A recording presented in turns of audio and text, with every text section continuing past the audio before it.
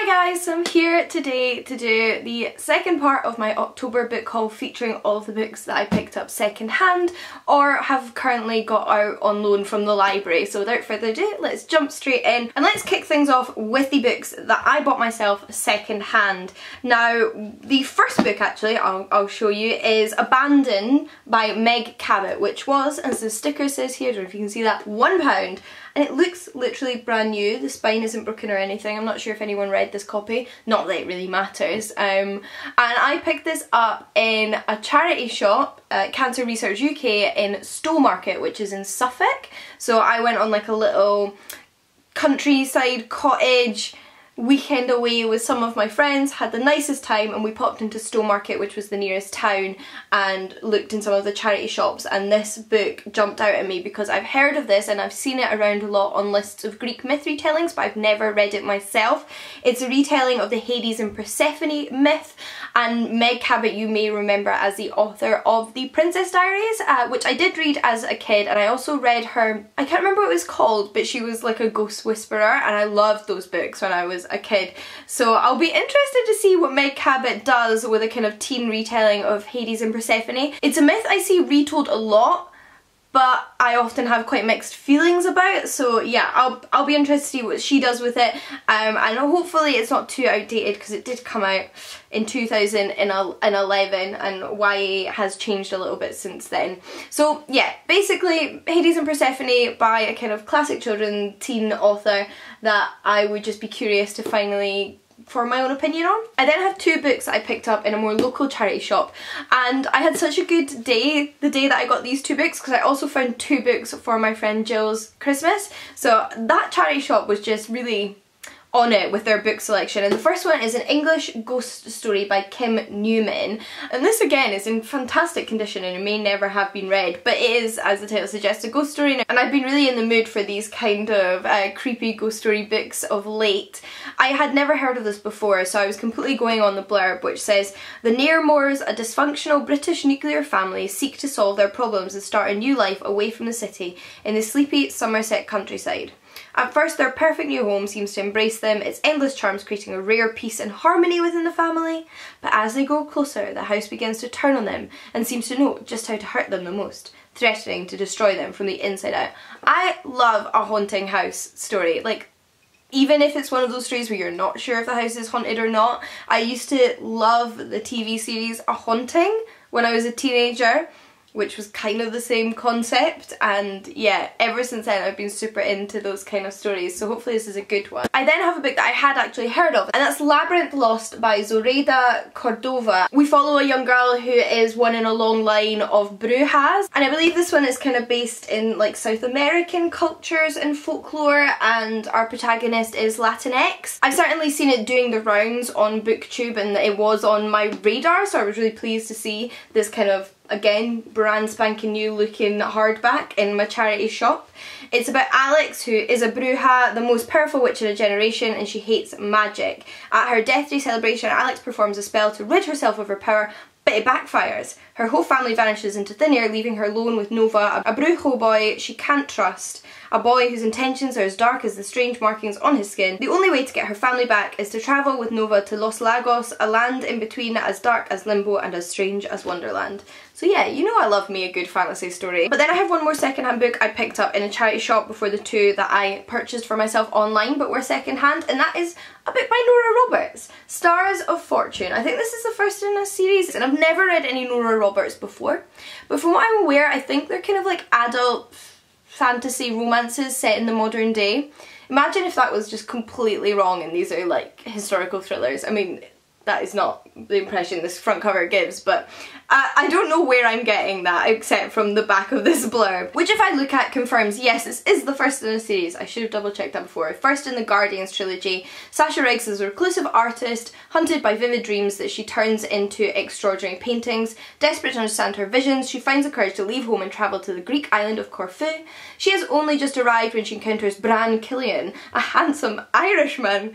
They have never met before, but Sasha knows Bran only too well because this is the man from her dreams. The man she has painted over and over again, and then apparently they have to embark on a dark quest. So I don't know how adult this is when it comes to romance. Like, I don't know if this is also kind of smutty. I honestly have no idea. I just know that Nora Roberts is actually pretty famous and it would be fun to give one of her books a shot. I equally like the idea that it's set in Greece. It may have absolutely no reference to ancient Greece or Greek mythology, but I always like the chance. So yeah, I'm excited to give Nora Roberts a shot. We then, like I mentioned, have two books I did order myself online secondhand, which are these. The first one is The Battle of the Sun by Jeanette Winterson. Did you know that Jeanette Winterson wrote a middle grade book back in like 2009, which is when this came out? Because I didn't. And Jeanette Winterson is one of my favourite adult authors. I adore Jeanette Winterson. She writes a lot of like weird, whimsical, magical realism, either set in historical periods or the modern day. She kind of tackles both. But I did not know that she'd written a middle grade. This is certainly not what she is famous for. However, somebody mentioned they were reading this to me at some point on Twitter, and at that time I did add it to my wish list, but because recently I've been really enjoying middle grade, I thought now was the time to pick up a copy, and I found this one second hand. I honestly don't know what it's about other than it's children's fantasy by Jeanette Winterson, and that was enough for me to pick it up. I honestly cannot imagine Jeanette Winterson's adult prose in a children's book, so I don't know what to expect from this at all. Like, is there a reason it's not more famous? Is it not that great? Or is this in fact just a masterpiece I've never heard of? And also, so I just told you I ordered the second hand online, and I've just noticed it has 2 dust jackets. I don't think that was intentional. Whoever has sold this to me has accidentally sent 2 dust jackets. Cool, extra protection, whatever. This one's actually set in London, and I do love books set in London because I live in London and I really like London. And we follow Jack, a young boy who's kidnapped by a magus who's trying to turn London to the city of gold. But Jack is not a willing assistant, and instead he embarks on a magical adventure to save the city, release a dragon, and set free 7 other boys kidnapped in the past. There's a dragon. Oh, I'm definitely going to be reading this very, very soon. Super excited. Then lastly, for the second-hand section of this book haul is Beyond Heaving Bosoms. This is a non-fiction book all about the romance genre and actually how subversive or feminist it can be, giving a sort of like academic analysis to the romance genre. Super random. I actually picked this up because recently I read this book. Oh, are you gonna come out?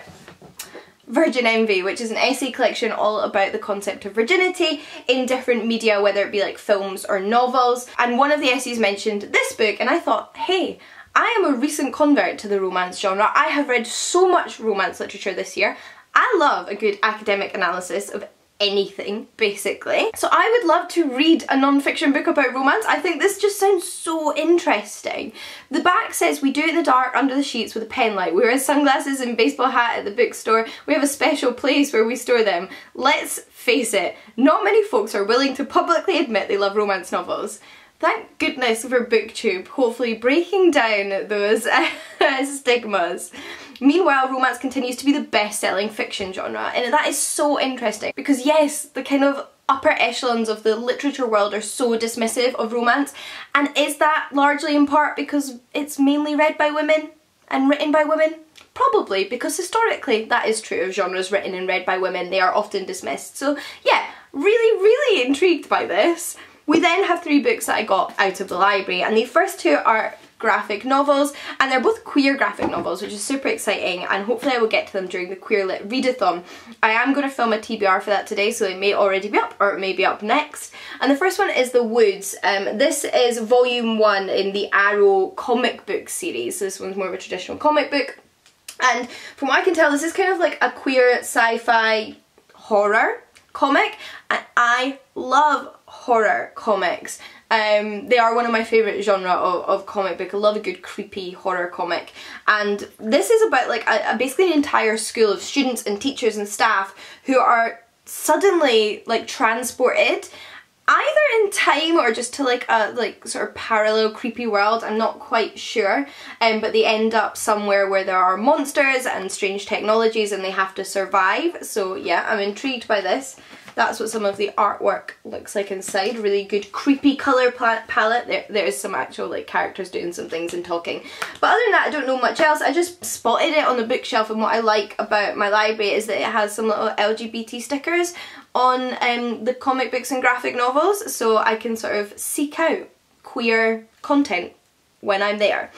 And I did the same for this, which is Dead India, The Watcher's Test. This is again volume 1 in this series by Hamish Steele.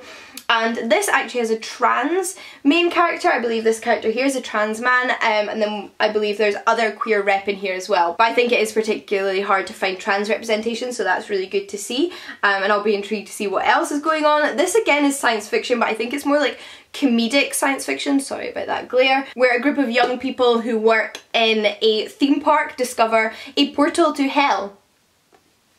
Like that's, yep, that's done. I'm gonna read it. If you want a little glimpse of the art inside, it's very like cartoonish and stylistic. It looks really fun and quirky, and like it will be suited to this quite like weird and wacky comedic narrative. And yeah, like I said, hopefully we'll read both of those during the Queer Lit Readathon and share my thoughts with you. And then I picked up a novel, and that is Things We Lost in the Fire by Mariana Enriquez. And this is actually a translated novel that was translated from the Spanish into English, and I've heard really good things about it and this author. What the blurb says is that from the safety of her home in a rundown suburb of Buenos Aires, a woman watches a teenage girl raises her 5-year-old son, the dirty kid on the street. They sleep outside surrounded by pimps and dealers, worshippers of the occult and corrupt police. One day mother and child are gone, and the body of a boy is found in the neighbourhood. Is his death part of an unfathomable ritual or a gangland murder? Could this boy be the dirty kid, and if so, is his mother a victim too, or an accomplice or his killer? So from what I gather, this is some sort of like literary mystery novel, and yeah, I'm just very intrigued by it. So when I saw that my library had a copy, I decided to give it a shot.